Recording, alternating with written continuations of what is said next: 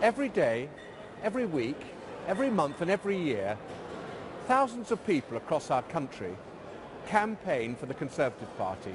They're members of the Conservative Party. They pay money to the Conservative Party. They support the Conservative Party by going to events which sometimes they don't want to go to. But they support the Conservative Party, and then they put their bodies where their mouths are by filling up envelopes, writing things and delivering them, and supporting local candidates, whether they're members of Parliament or councillors. These are the people that are the Conservative Party, and we've got to listen to what they have to say. And if we don't, watch out. I got involved with Conservative Grassroots because I was so dissatisfied with David Cameron's management of the party and the extraordinary things that are happening. The same-sex marriage bill is a clear indicator of that, and it's something that caused me to resign from office and from the party. This proposal to redefine marriage is not necessary, it's not wanted, and it's not in any manifesto.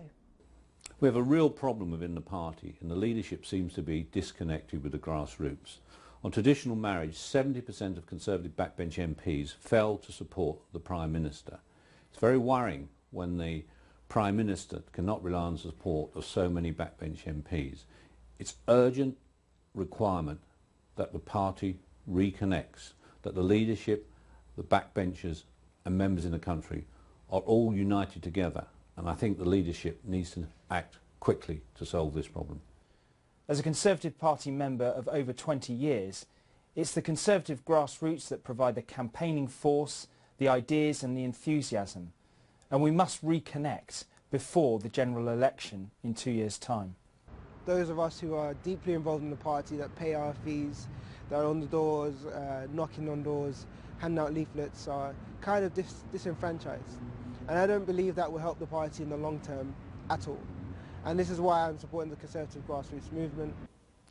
It's extremely important that each local Conservative Party association does reach out to its ground root support. A feature of modern times is that fewer people are joining political parties.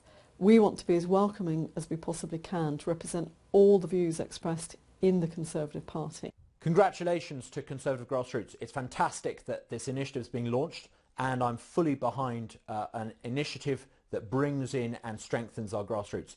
As a Member of Parliament, I simply wouldn't have got elected if I didn't have the support of grassroots Conservatives helping me where it counts, when it counts. I'm very keen that we should get as many people to sign up to Conservative Grassroots so that your thoughts and comments will be listened to in the future. Politics has changed so much in the last 10 years in Britain, and I think a lot of people are confused as to what their place as citizens of the United Kingdom is in British politics. Conservatives need to make it clear what Conservatives stand for. That's something that we've lost in the Conservative Party. We need to get back, and Conservative Grassroots aims to do just that.